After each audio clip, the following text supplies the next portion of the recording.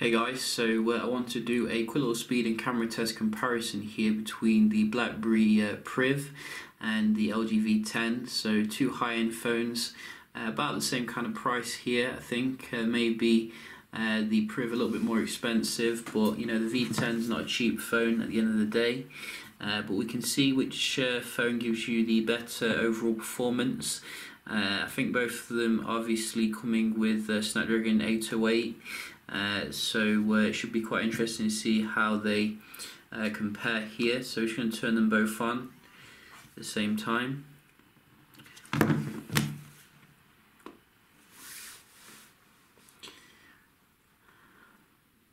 Really love the direction both companies are making here with, you know, very innovative designs here with the dual screen on the V10 and the curved display slider form factor. You know, really pushing the boundaries here of Android. You can see the V10 does come on a little bit faster here, and we are all up to date as well on the V10. So you can see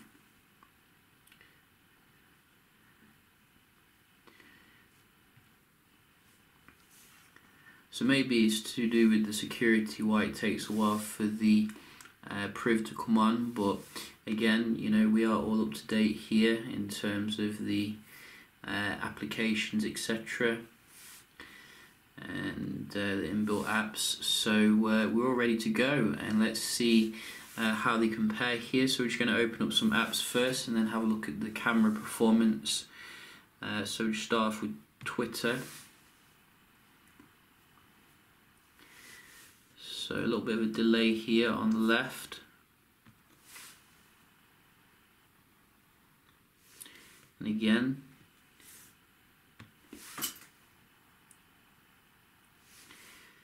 And again.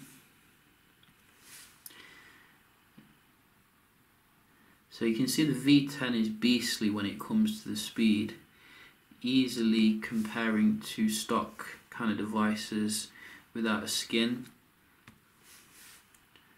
That was a bit closer, but still the V10 is, you know, racing in front like a high-end car.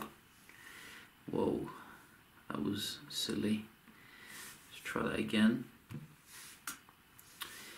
And again, didn't respond to my touch. It's in an awkward place. But I think it came up a little bit quicker as well then. So that is pretty cool. We do have a few games as well. Let's have a look at the loading of the game.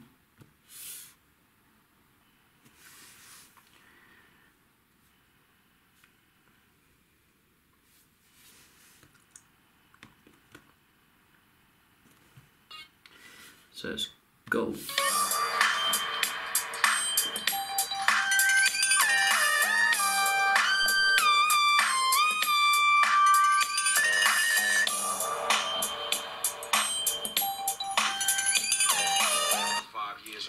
So certainly taking some time to load the game there on the Priv. We can just try another game as well, just for clarity. Modern Combat.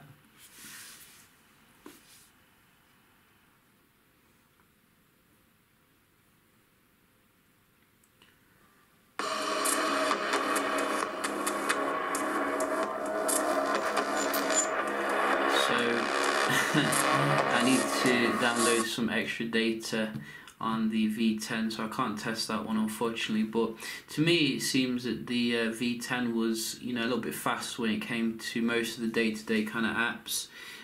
So maybe some improvement still needs to be made when it comes to the speed here, really. And I have already had one update, as I said, so I'm guessing there'll be other updates to come down. And Blackberry is a newbie when it comes to Android, so we'll give them, you know, a little bit of a pass here.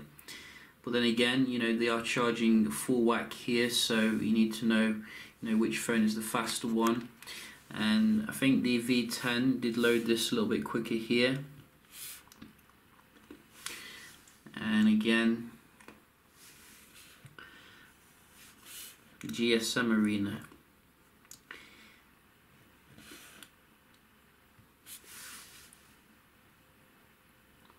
again, I noticed the pictures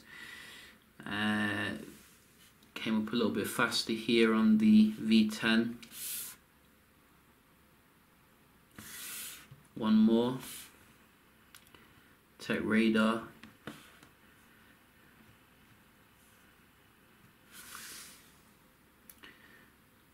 So that was quite similar, but I did notice like a little bit of a refresh here, and you can see the ad coming up straight away on the V10 nearly. So I'm probably going to give the V10 for the web browsing as well. Certainly, you know, very fast phone here. That's why I put it as number 2 when it comes to the top phones here for 2015. We can have a look at the multitasking here.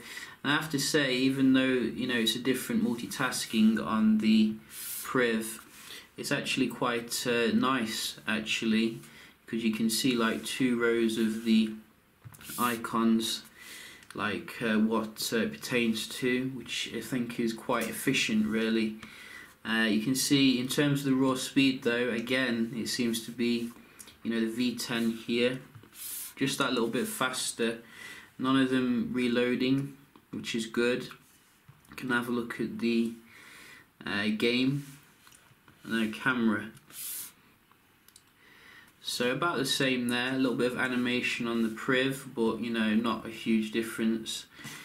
What about go back into GTA? It's time to go home. So none of them reloaded, but I think this was a little bit faster, unless my eyes deceived me. We can have a look at WhatsApp. Keyboard a little bit slower here.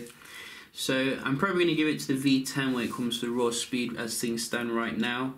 You know, the V10 is one of my favourite phones, and I'm liking what the Priv, you know, has to offer here. But facts are facts. That I think there's definitely improvement when it comes to the speed that can be done. But obviously, the speed performance is very good, nevertheless. And you know, you want to know how the cameras compare as well. So we're getting 16 megapixel optical image stabilized camera versus an 18 megapixel. Schneider camera, which, you know, I'm not going to even bother trying to pronounce the second part. So we can have a look at the actual performance here on them, and you know, I'll just put it on your screen for now so you can see how they compare. So basically we did do some daylight shots as well as out and about, and I have to say, you know, it's a massive step up when it comes to Blackberry for the quality of the images. You know, things are very nice and detailed when it comes to the day-to-day kind of shots, and you know, very comparable to top-end phones here. Is it good as the V10? I'd probably say it's just a little bit below the V10 when it comes to the camera right now. Then again, the V10 is more like a DSLR in your pocket anyway. You know, it's actually, I'd say, competes with my DSLR in terms of like the quality. I'm probably going to do a dedicated video just, you know, comparing the V10 to like a proper camera, because it's that good really. But as I said, the Blackberry is a massive step up. Nevertheless, I'm not you know, knocking it, but I think the V10 with the 6P and the Note 5 are probably on the top flight at the moment. So I did do also 4K video test checking out the optical image stabilization, so you can have a look at that as well. Hey guys, so we're just checking out the LG V10 versus the Blackberry Priv for the video recording in 4K. So basically we just wanted to see how they handled a little bit of walking here. Both of them obviously coming with very nice optics, with the optical image stabilization as well as all that good stuff with the lens I can't pronounce on the Priv. So you can see in terms of the walking seems to be quite comparable, very nice and smooth on both of them. We can have a look at the focusing as well, see if we can get good focus on something. So both of them seem to focus quite quickly, and the Priv did take a while to readjust then, but maybe it was just a one-off. Obviously the V10 I think coming with the laser system, which may help with that. So I was quite impressed with the video recording. It was very detailed. There was very little in the way of like jello effect, so I think you're going to get some nice video footage on both of them, to be honest. And as I said, I was quite impressed as well with the low light as well. I felt that it was very good and handled well by this new Schneider kind of sensor in the Blackberry. But I wouldn't give up my V10 when it came to the camera for the for the raw image quality. I think the V10 is among the best at the moment and is very difficult to top. But in terms of the other things, obviously, they are both coming with some nice things here, such as a bigger battery in the Priv, which is holding up very well. Obviously, you get your physical keyboard as well, which is very nice, new innovative way of using a phone. That curved display, which is Super AMOLED. I think the display is actually better on the Priv here versus the V10. V10 has a nice display, but it's still LCD and a bit coldish as well. You can see the colours are very vibrant on the Priv. There are some obviously advantages with the V10, obviously though, with the dual screen, and very nice front-facing camera, as well as the laser autofocus on the back, which helps with like autofocus. But two very nice phones nevertheless, and certainly some strengths and weaknesses. Hope you enjoyed the video, and if you did, don't forget to leave a like, and I'll see you in the next one. Cheers.